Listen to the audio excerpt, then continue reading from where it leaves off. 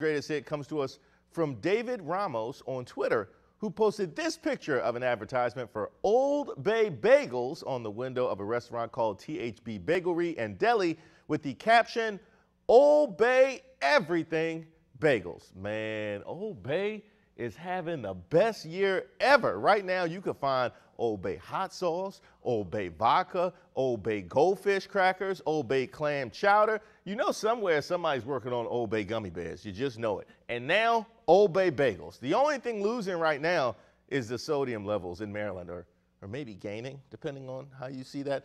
Get your blood pressure checked, by the way, after eating one of these bagels. Every time I say Old Bay has gone too far, Old Bay responds, "There's no such thing, hold my beer."